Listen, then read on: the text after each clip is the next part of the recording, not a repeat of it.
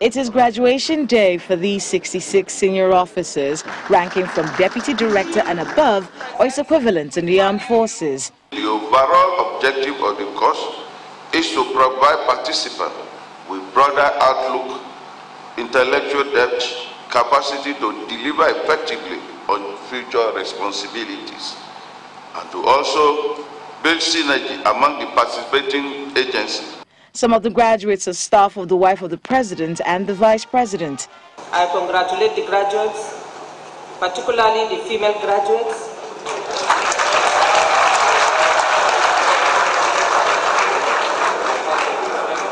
And my dear personal staff for their successful outing, and equally challenge them to utilize the knowledge and skills acquired more effectively.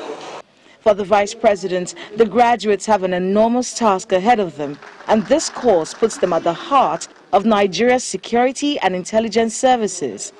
He reminds them of the advantages that abound, which they must leverage on. One is the threat of hacking and other cyber crimes, which could inflict damage on our cyber infrastructure and compromise critical sectors, including military, defense, telecommunications, and financial services. The threat environment that you are tasked with engaging is not the same environment that existed even just a decade ago. This bears emphasis. In strategic national security terms, we must recognize that it is a new day and a new age. Your challenges are new.